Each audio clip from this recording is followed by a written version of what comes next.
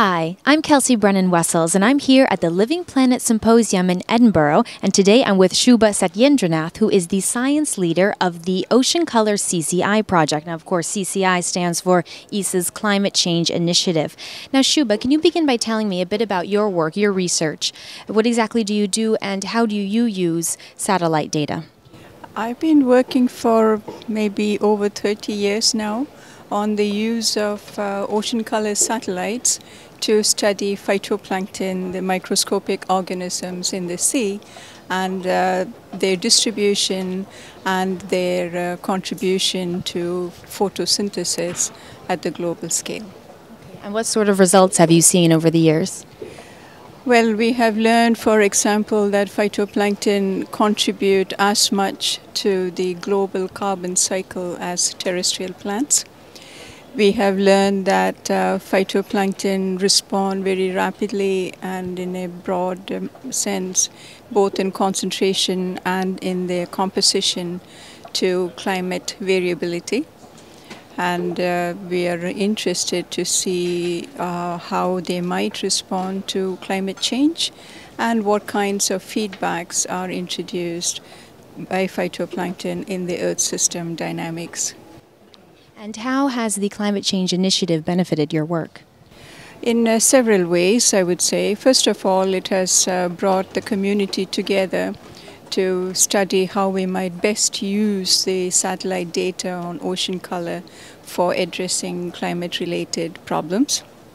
And that has been an exciting time working together with a wonderful team and with the broader community through user consultations and everything. But in addition to that, one of the advantages of the CCI project is that it brings together scientists interested not only in ocean color but also in many other essential climate variables. So we have the opportunity to interact at a multi ECV level, ECV for essential climate variables, to see now we're in a position to see how the different climate variables interact with each other and influence each other and the whole dynamics of it. And in addition to that, there is a group of modelers who are also involved in the project. So it brings the observing community and the modeling community together, and it makes for great possibilities. Absolutely, definitely an international effort. Absolutely. Now, my other question to you is that, of course, you're looking at the long-term data, and of course, this data comes from different satellites, different types of sensors. Is this a challenge? Is there a challenge when it comes to harmonizing this data to look at the whole long-term changes in our climate? Yes, definitely. And that's been one of the aspects of the problems that we have been dealing with. So as you mentioned, if we want to look at climate change or even climate variability, the longer we can make the time series data, the better. But on the other hand, each satellite sensor has a finite lifespan. So we need to stitch together data from multiple sensors to make the time series.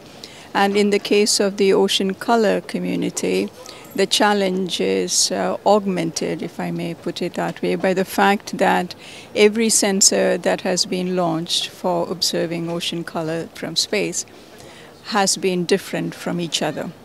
So we have quite a task in harmonizing them to make sure that we don't introduce any artifacts or artificial trends when we bring the different data sets together. Well, Shubha, thank you so much for taking your time to speak with us today. And for all the latest on the Living Planet Symposium, just go to www.esa.int.